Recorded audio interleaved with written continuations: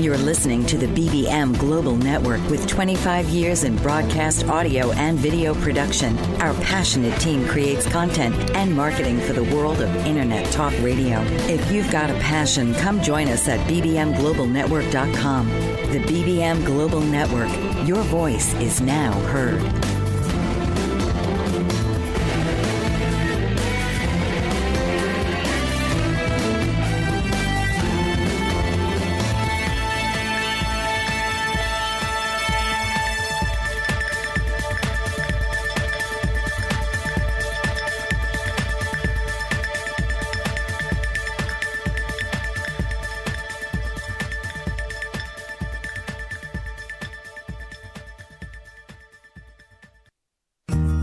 Welcome to Aflame Ministry with your host, Pastor Kathleen Panning.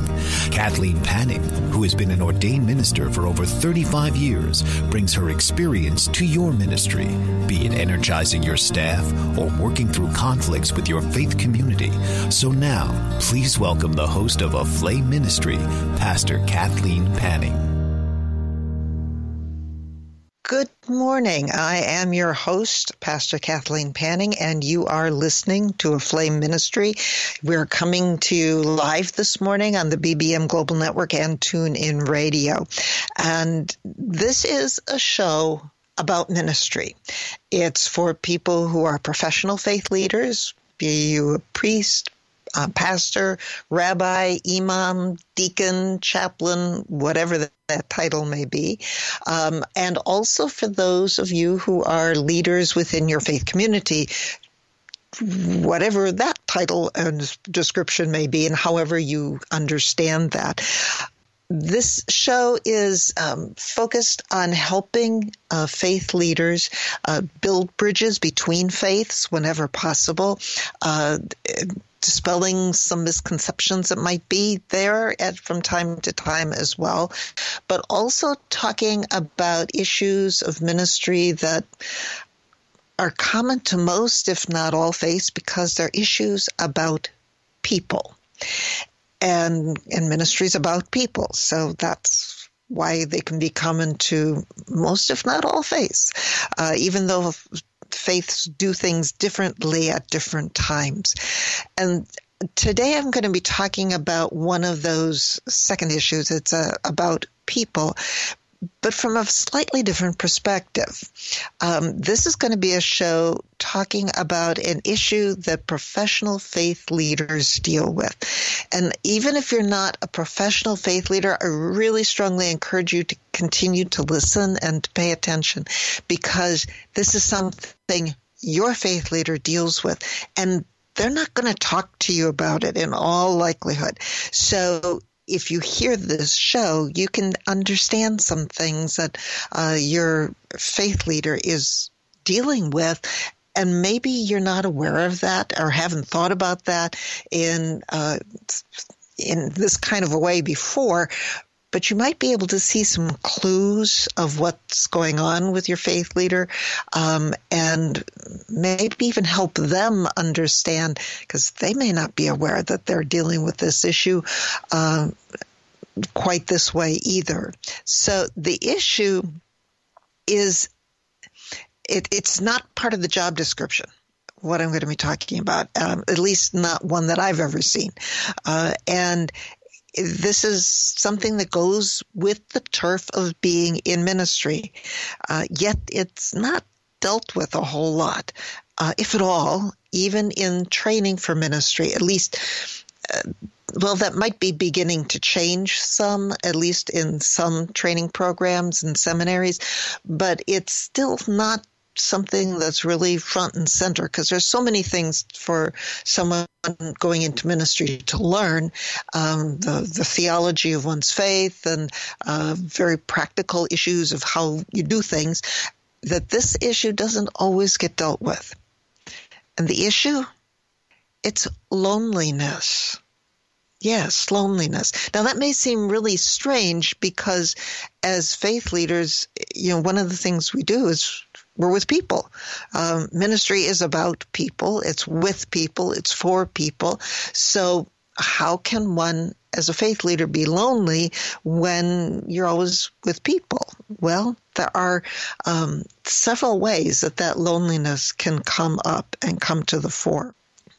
One of them, I'll start with the story of my first ministry situation. When I first became a pastor, I was single, and my first ministry site was two relatively small congregations in a rural area. Now, I grew up in a suburb of a good-sized metropolitan area and had all of the things available to me that a suburb and metropolitan area can offer. Now, I'm not talking about a metropolitan area the size of New York City or L.A. or nothing that big, but it still had a lot to offer, including family and friends and all kinds of things. But here I was in my first ministry site in these two small congregations in a rural area. Now, for you to understand, the nearest city of an even moderate size was at least 50 to 60 miles away, one way. I grew to really appreciate the natural beauty of the area, the peace and quiet of the rural area, the opportunities to see the natural beauty, to see lots of different kinds of birds and animals. Often as I was driving between the two congregations and to visit members, things I would never have seen in an urban area. And the people there, they're good people. They were welcoming, they were warm, they're caring people. So this is nothing to disparage them.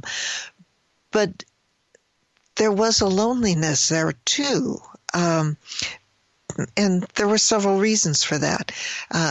Amongst the members, who were maybe 300 between the two congregations, there were maybe half a dozen who had some education beyond high school. And here I had a master's degree. So educational level was different between us. All of the women my age were married and had children. So we had experiential differences and life situation differences. My own family was a distance of around 2.5 hour drive one way. There were no other female pastors in the area. Would have had to drive 80, 90 miles to see somebody like that. And my closest friend from seminary was probably 4 hours away at the beginning of my ministry, and then she moved even further away than that. And so we didn't see each other very often. Now, to be fair, I started in ministry before social media existed. Actually, even before the internet existed. Now, I know for some of you that sounds like the dinosaur years, and it's hard to imagine life before that, but there was that time, and it was very real, and it wasn't all that long ago. I'm talking about, the 1980s or earlier. The internet didn't really come into being until the mid-90s and they were easily available. But nowadays, with things like social media, with Instagram and FaceTime and Skype and Zoom and other such media, it's a lot easier to stay connected over a distance. But as good as that is, and it's really important, I don't want to downplay that and say it's not important. It still doesn't replace being physically present with people you care about, at least from time to time. It it's time for us to take our first break here today. So when I come back, I'm going to talk more about this issue of loneliness and friendships. And so this is the BBM Global Network and TuneIn Radio. Stay tuned. We're coming right back. Are you looking for employment and live in Los Angeles, Orange, Riverside, and San Bernardino counties? Jobs Annex is the place for you. Are you an employer looking to fill a position or quite a few positions in Los Angeles, Orange, Riverside, and San Bernardino counties? Jobs Annex is for you. Employers, JobsAnnex.com is your resource for career-minded people. JobsAnnex.com is the convenient place for job seekers and employers to hook up and move forward. Jobs Annex has been serving Los Angeles, Orange, Riverside, and San Bernardino counties for over 14 years. Jobs Annex is a former employment search firm. We've evaluated many thousands of resumes, and we understand what employers want and what job applicants need to be successful in their interviews. At Jobs Annex, we provide you with the tools to tell your story for free. Our resources at JobsAnnex.com will help each applicant construct an award-winning resume, an eye-catching cover letter, and key interview questions to ask in various types of interviews. Best of all, it's free. JobsAnnex.com. That's JobsAnnex.com. Baby boomers face many challenges, and sometimes you have to reinvent yourself in order to stay on top. Sharon Ball, nurse practitioner and Christian life and wellness coach, can help. Sharon has written a book called Reinventing Yourself Today, and it can help you through the pangs of changing the course of your life. Whether you are looking to stay on track with new goals, a sensible program to help you shed unwanted pounds, or a full kick-butt life reinvention, Sharon can work with you. Follow your passions and live each day according to your dreams, and free yourself from the expectations of others.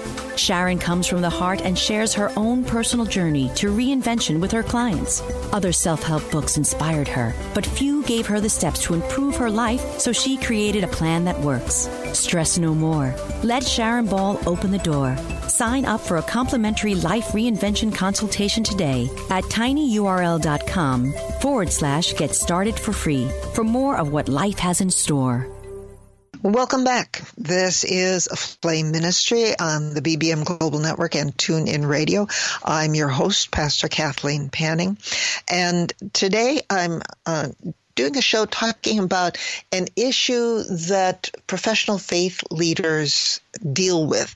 And as I started out at the beginning, if you're not a professional faith leader and tuning in, please continue to listen, because this is not an issue that's part of the job description, but it's something that your faith leader is most likely going to be dealing with at least from time to time in his or her ministry. And they're not likely to talk about it a lot and to come out and say, hey, I'm dealing with this. But if you listen, you can help understand what's going on in their life and some of the pain and the stress and the strain that this can bring into their lives and into their ministry. And before the break, I started talking, the issue is loneliness, by the way. Started talking about my first ministry experience being in two small rural congregations as a single woman. And the reality that my family was at a distance where I couldn't just easily stop by in the afternoon or whatever, and my closest friends weren't around anywhere either. And this was in the days before the internet and before social media was available. So keeping that connection, yes, there was telephones, and yes, I talked on the phone with family very frequently and with friends as well. But that doesn't, even with social media, that doesn't replace just sitting down with somebody over a cup of coffee and face-to-face talking with them and being present and those kinds of things.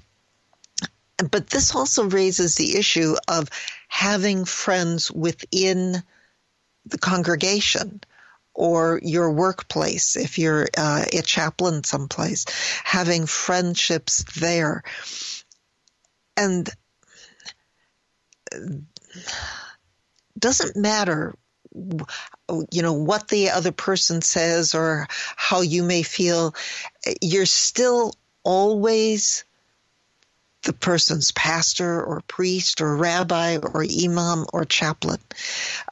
You carry that title if you try to be a friend with someone who's a member of the community that you're serving. And that, plus the fact that you can't share a lot of things with them about what you're experiencing in the ministry. It would be inappropriate to talk about, what some member of the congregation comes to you as a struggle that they're having and that you want some feedback on. You just can't do that with someone else in the congregation. That breaks a confidentiality, and that is not at all appropriate. It's people place in your care their pains, their problems, their worries, even their joys, and that's a confidentiality and a sacred trust that you must maintain. And so to have a friend within the congregation, that person may know something's going on with Joe or Susie or whoever, and may want to ask you how it's going with them. But they can ask, but you can't share that. And so it becomes, there's always a bit of a block as to what you can share in that relationship.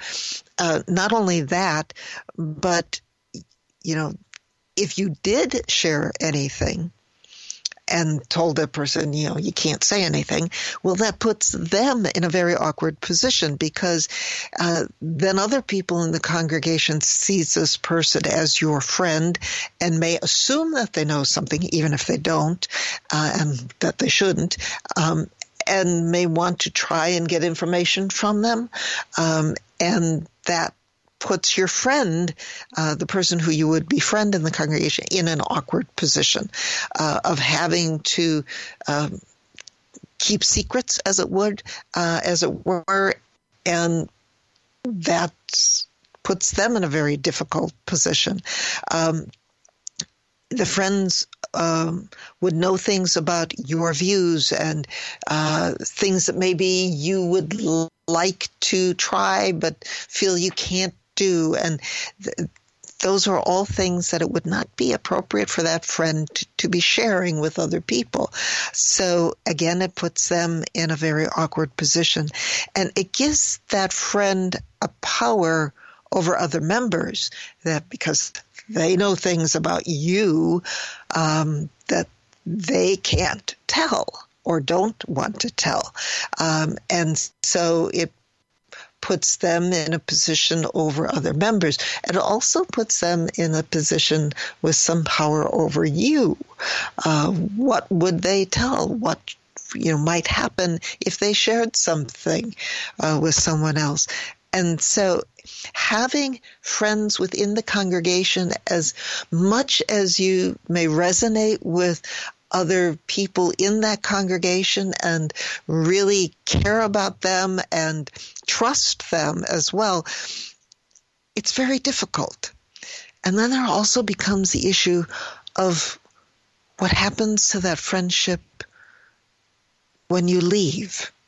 Because as faith leaders, it's not common for a faith leader to stay in one ministry site for the whole of their ministry.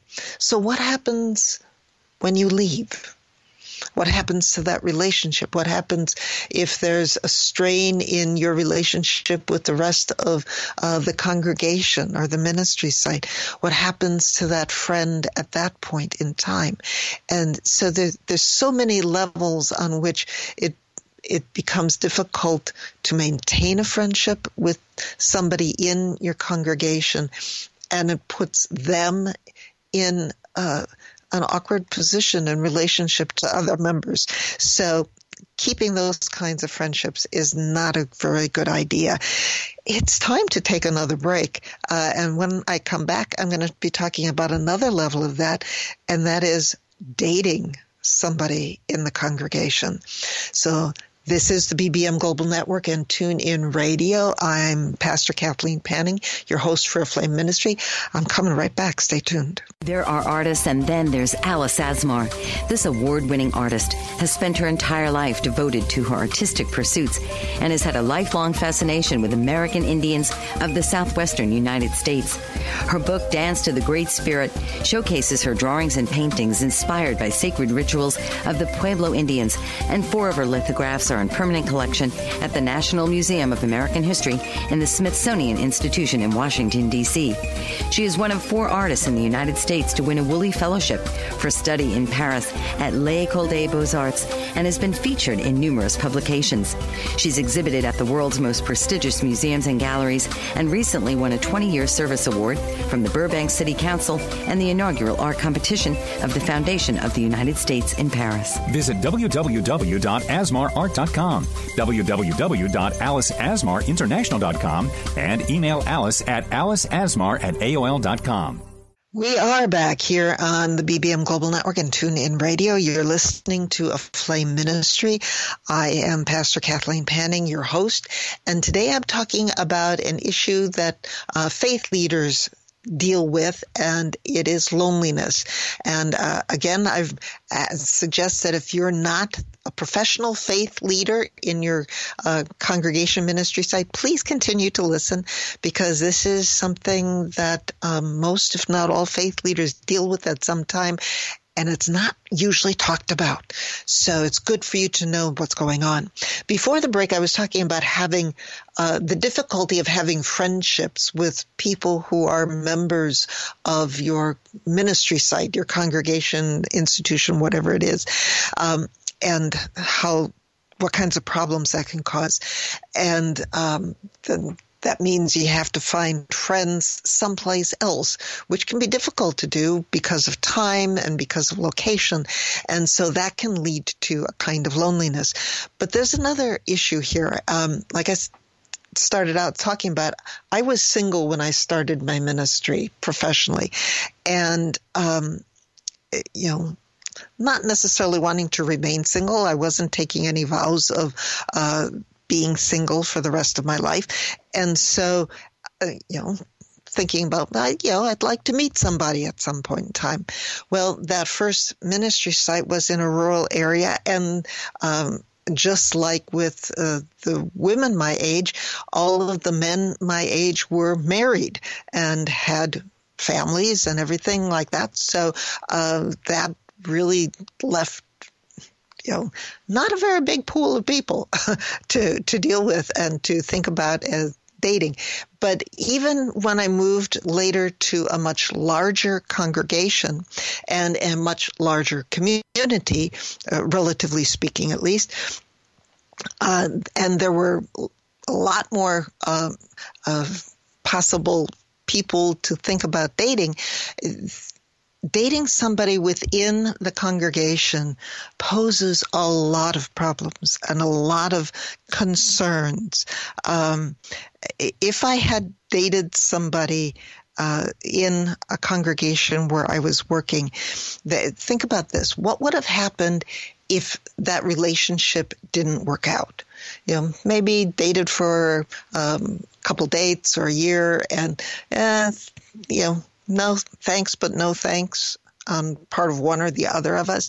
And yet we had to see each other, maybe working on board or committees together. Gets to be difficult, can be awkward. Even when you part as quote-unquote friends, that can cause other problems as well. And if it was a long-term relationship and didn't work out, oftentimes what ends up happening is either the member who was the date ends up leaving that congregation, or as a faith leader, it's definitely time to go and to go someplace else. So dating somebody within the congregation is in professional circles, that's a boundary that really is not to be crossed. And if you find somebody in a congregation, if you're single and want to date that person, it's really best if that person goes and joins a different congregation, one of you goes someplace else, so that you're not violating that boundary of the relationship of what's good and what's healthy within ministry, because there are too many strains on the relationship. If it doesn't work out, and even if it's working, the whole thing is felt by other members in the congregation, and there can be all kinds of problems with that. So that's not something that's really looked upon. So when you're talking about having friends within the congregation, not having that kind of social activity available easily, that creates a social loneliness. I'll call it a social loneliness that pastors deal with. There can also be a cultural loneliness. Like I said, in my first parish situation, I was in a rural area. The big cultural event of that local area was a series of travel logs that was sponsored by one of the service groups, service clubs and this was done every fall. Now, for those of you who may not know what a travel log is, because they're not very common these days anymore, it's basically a movie. It was shown in a movie theater, small town movie theater, that talks about what it would be like to visit some faraway place. And somebody describing that kind of a visit, and the sights to see, and kind of a virtual trip to someplace else. And that was the big cultural event. And it was like, to me, okay, but that's not what I was looking for as a cultural event. The other major event of the year was the annual county fair that was held every summer. And like most county fairs, that was about the farm animals, the cows, the chickens, the ducks, that kind of thing. And I like animals, but I really wasn't into farm animals a whole lot. And the other part of the county fair was about the homemaking things, sewing and cooking and arts and crafts types of things. Now, I've always done some arts and crafts things. That part I could take. And I like cooking, but I was single at the time. And so I wasn't into baking pies or putting up preserves or canning things for one person. That just really didn't make a whole lot of sense. And so, maybe I would go to the county fair, walk around for an hour or two, and that was enough for me at that point in time. So culturally, that wasn't the kind of activity I really was looking for. To get to a concert was at least a 100-mile round trip, and to go to a theater, a theatrical performance or something, was even further than that. And so I just didn't. It was, besides which, they were usually on Saturdays, and since I'm a Christian pastor, that didn't work out too well with Sunday morning worship services. So nowadays, yes, this was also before the advent of cable TV and satellite TV. So nowadays you can get a lot of things on Netflix and through Amazon and through all kinds of other platforms and the internet to see almost any kind of concert that you want, or a play, take a course over the computer at some distant university or whatever, and take a virtual vacation through the internet. And that's all wonderful. It's all very helpful. It's good, a little bit of a substitute. But again, it doesn't replace the experience of being in the audience at a concert or at a performance of some sort. And so, if that's all you've got and that's what's there, that's good. We now have those things, but there can still be a cultural isolation and loneliness that goes on. It's time for another break. This is the BBM Global Network and TuneIn Radio. And when we come back, I'm going to talk about one other kind of loneliness, professional one. So stay tuned. We're coming right back. Horses, mystical, present, past, and future, all in one. Wild, free, domestic, and healing for everyone. Betty Hames knows this and has put her horses to good use with Nature Connect Equine Coaching. Her mission is to help people affected by the loss of hope and trust in their lives and to rediscover the wonders of nature through nature-connected learning so they can rebuild their lives and live peacefully with newfound hope, trust, and joy. Betty Hames is also a certified elite life coach, a Washington State certified counselor, and chemical dependency professional. She is passionate about partnering nature with healing, and through horses, she sees amazing results and transformation in lives that might have otherwise been lost. Call 509-830-9225 and visit her at HamesLifeCoaching.com. Hold your horses. You're in for the ride of your life.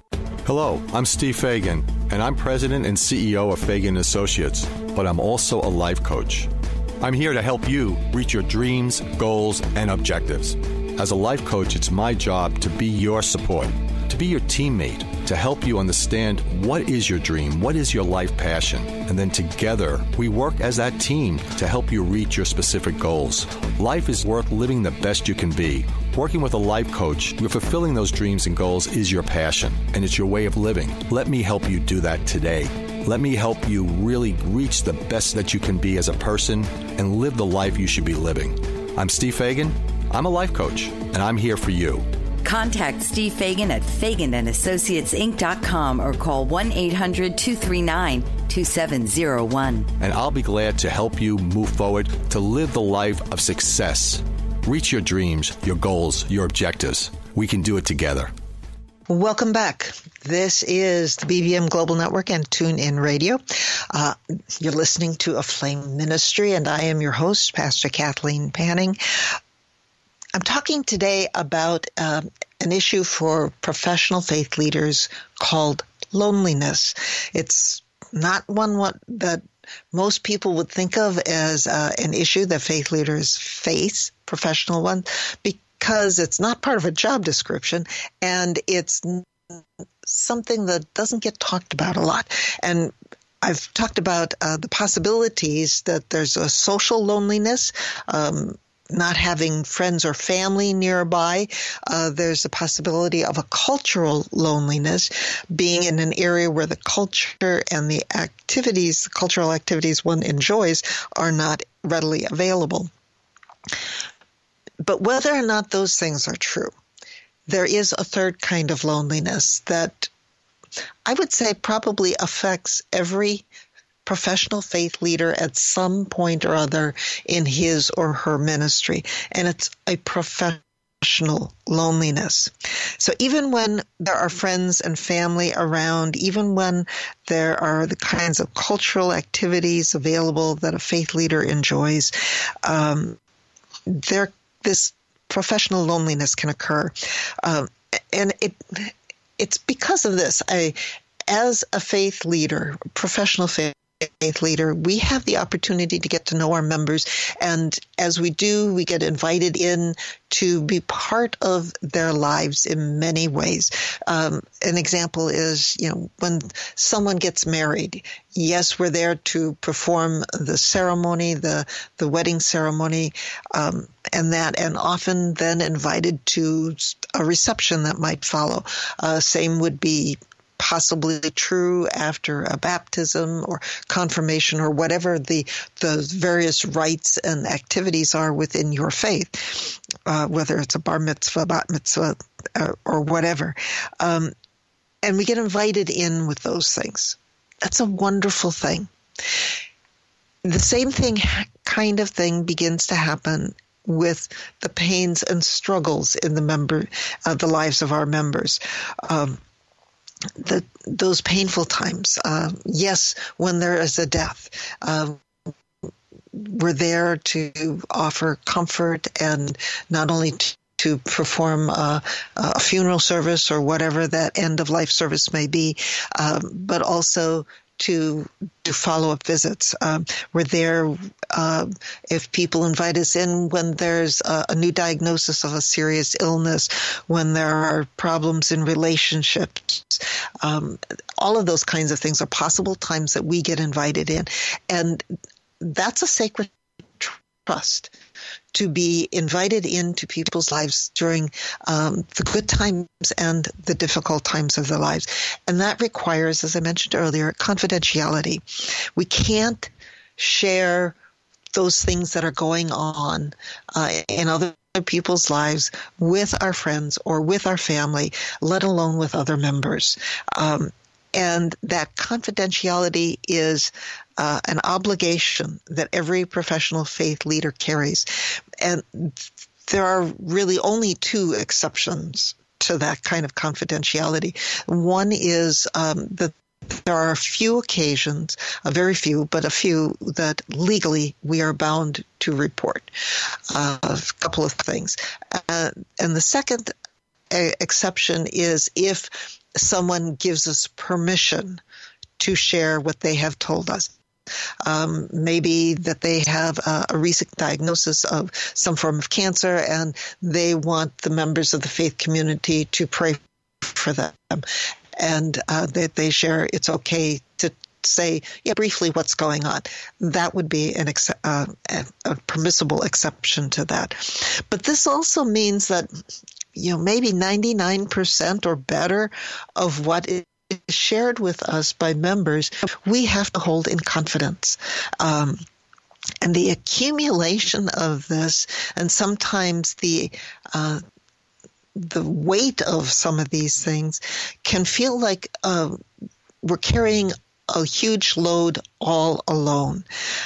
And yes, there are many people who say, well, pray and give it to God. Yes, we need to do that. We need to pray. We need to share these things with God, and that's great, or however one understands the divine. But that doesn't mean we stop caring. That doesn't mean we stop wanting to be there for the other person and to help them along the way.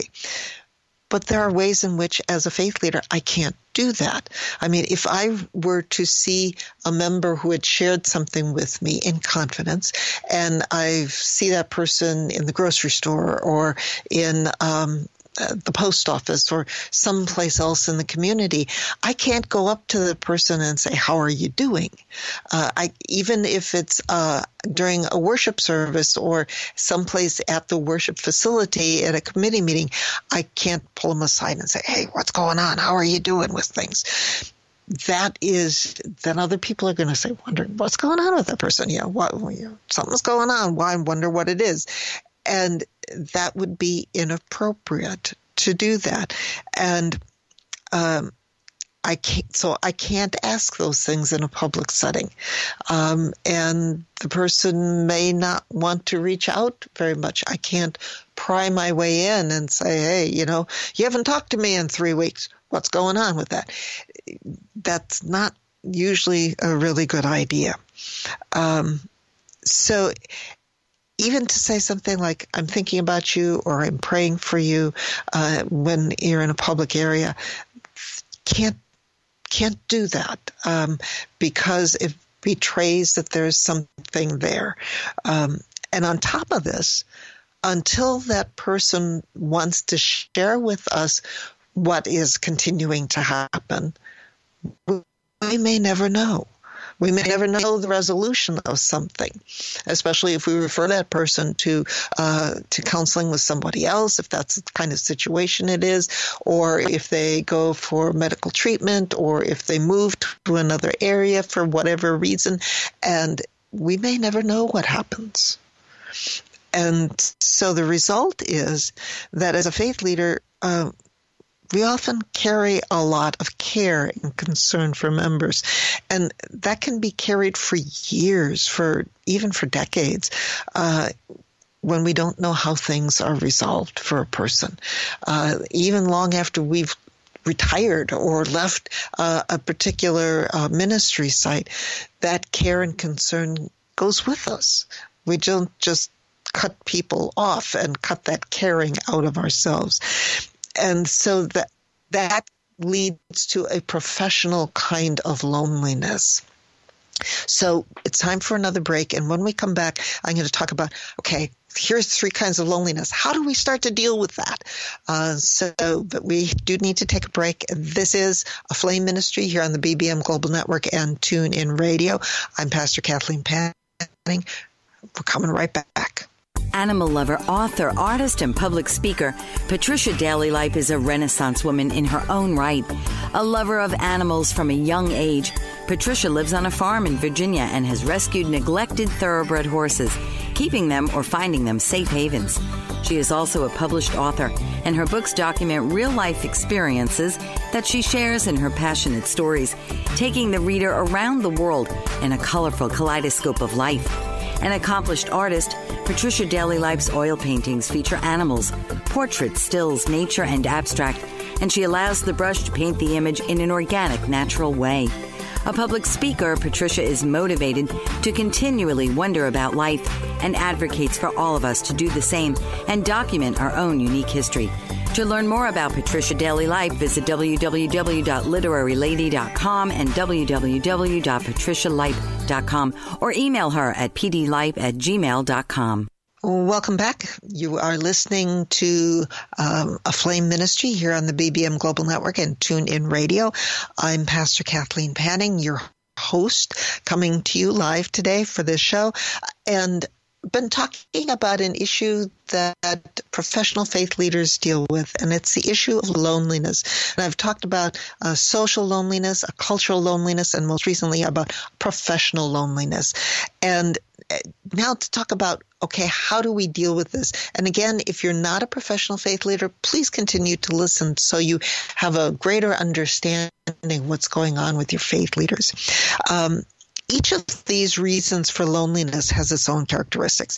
And yes, we can all benefit from prayer, from meditation, from reading sacred writings, from journaling, from all of those kinds of activities. They're great. They're helpful. And I encourage any and all of those. Those of us who are people of the book, we also need to remember that we believe that we're not created to be alone.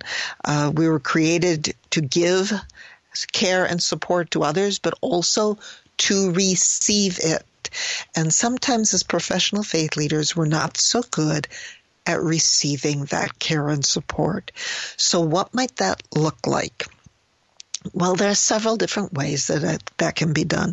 It can be done one-on-one with a counselor, with a coach, that kind of thing. It can also be done with a dedicated support group for faith leaders, led by somebody who is skilled, either perhaps as a spiritual director, someone who's a counselor, trained group facilitator, or trained mastermind leader. And to be in a group like that requires that there be some agreed upon ground rules with confidentiality at the top of the list. It won't work if there becomes competition in the group over, who's got the best ministry, who knows how to deal with things better than other people. Those kinds of things just won't make the group work well at all. It won't work also if members don't prioritize being at those meetings. Usually the meetings in those kinds of groups are monthly. And so faith leaders, if you're going to join a group like that, that's got to be a priority, short of a pastoral emergency. That kind of thing has to be a priority then to be part of that group. And it requires that all of the members respect each other. No one gets to dominate the conversations. There needs to be equal time for everyone at each of the meetings. Group sizes usually range from 6 to 10, maybe 12 at the outside. And those kinds of groups have to be a safe place for people to share their personal struggles of what's going on, how they are personally dealing with the loneliness and any other issues that are going on in their ministry, whether it's criticisms or problems that people are putting upon them, conflicts, whatever that may be. I've been fortunate to be in two of those kinds of groups. The first one was early on in my ministry. In the later years when I was in that first ministry setting, and that little group at that point, it was different Christian denominations, leaders who were part of that group. It was very helpful to me as I was in that more isolated rural setting there. And it helped me to know that my experiences were normal, that things I was feeling, things I was experiencing weren't like something was wrong with me or something was strange about that setting.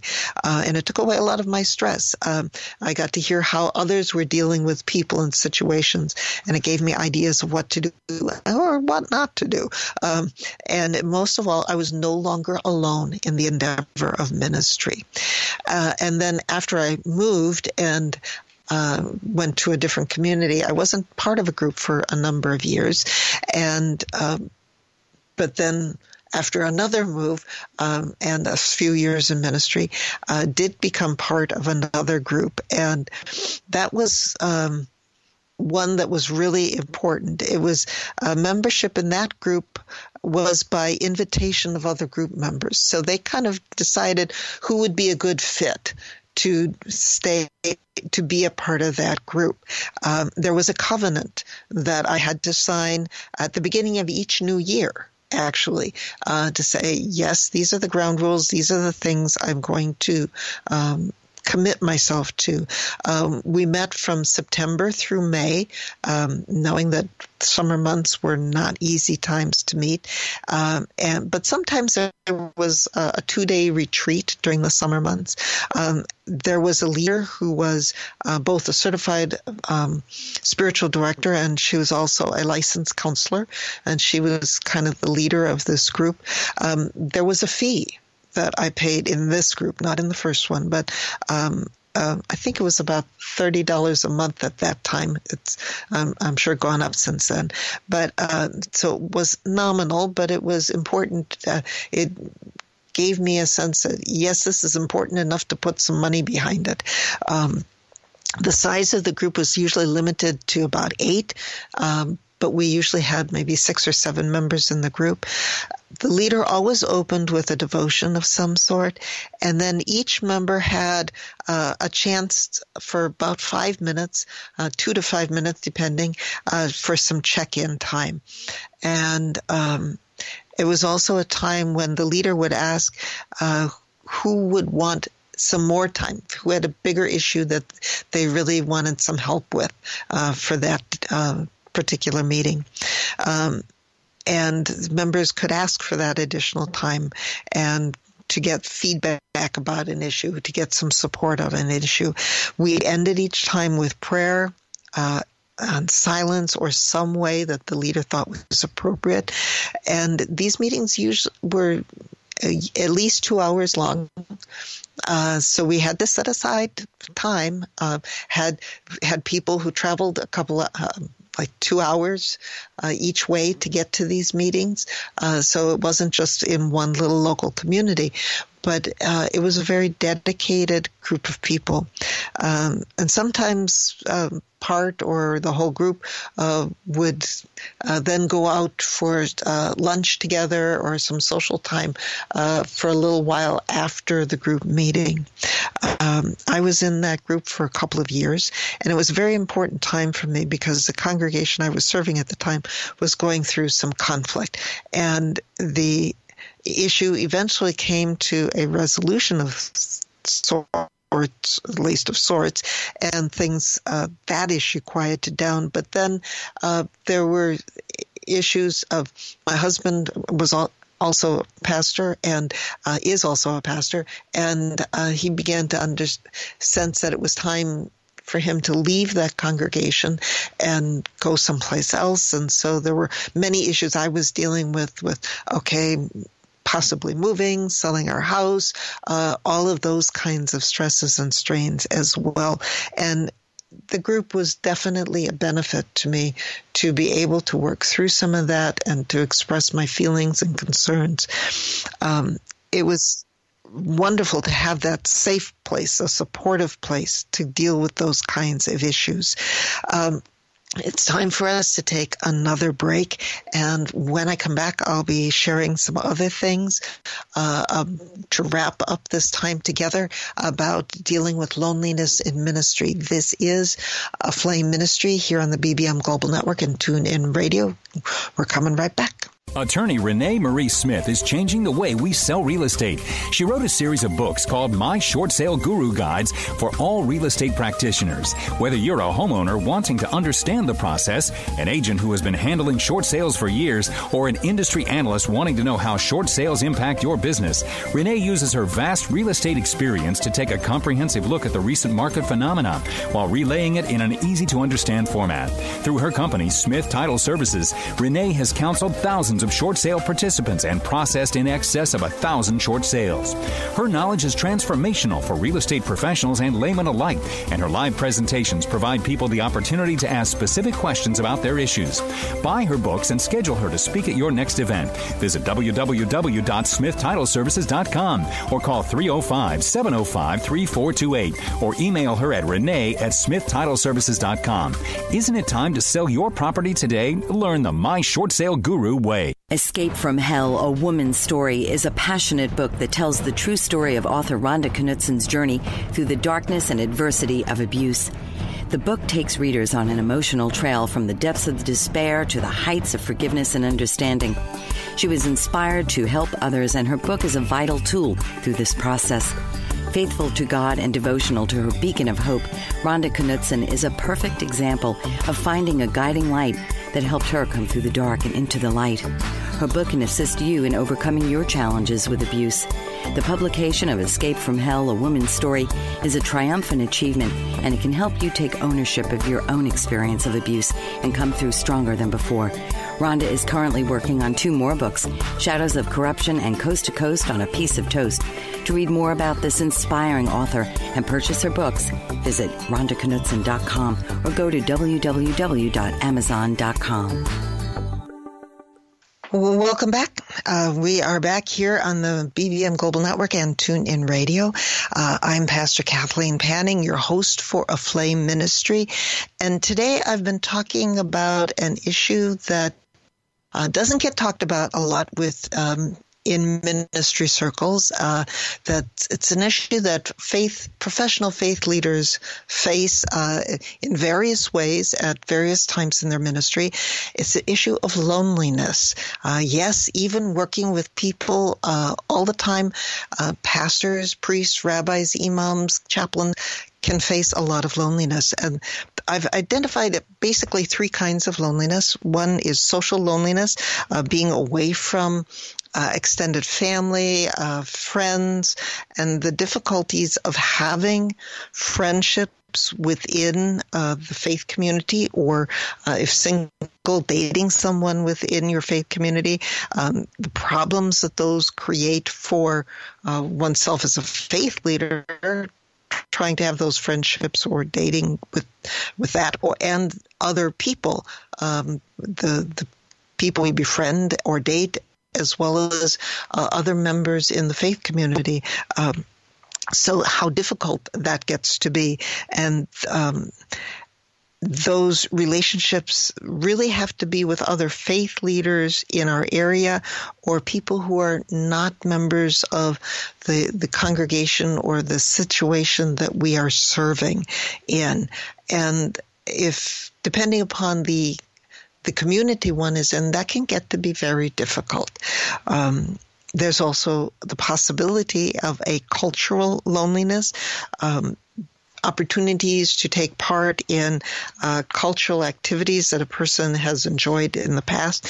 If those are not easily and readily available in the area, it may be live concerts or theater or some other kinds of performances that people have grown to enjoy and appreciate.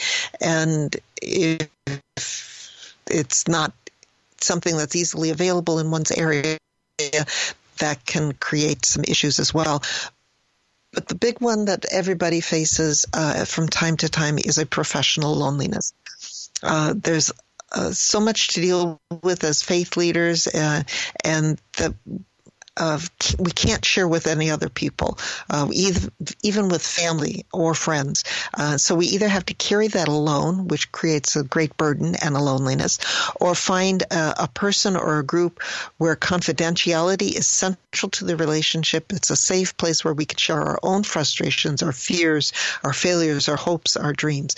And so I encourage all faith leaders to seek out a coach, a coach who knows what ministry is about, a spiritual director, a licensed counselor, a trained group facilitator, a mastermind leader, or someone who is like that, who's familiar with the issues of ministry. And these things can be done as in-person meetings, or nowadays through Skype and Zoom and other such platforms. It can be done over the internet as well.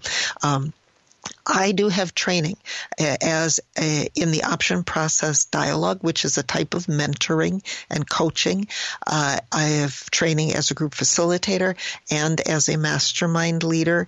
So if you can't find someone in your area and you would like to discuss the possibilities of some individual coaching or group coaching, or maybe even being part of a mastermind group, you can find me on Facebook at Aflame Ministry and reach out to me there, friend me, send me a personal message, or call my business phone number, which is 803-604-9161, and we can talk about what that might look like. So professional loneliness is an issue.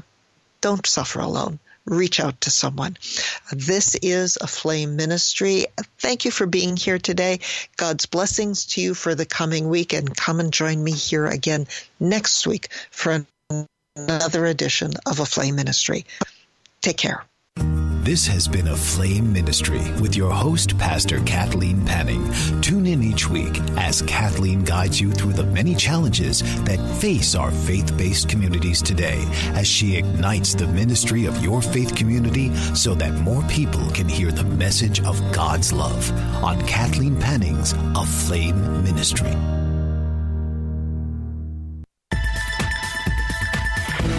You've been listening to the BBM Global Network. The ideas, views, and opinions of this broadcast are those of the participants of the program and are not necessarily the ideas, views, and opinions of the BBM Global Network Company.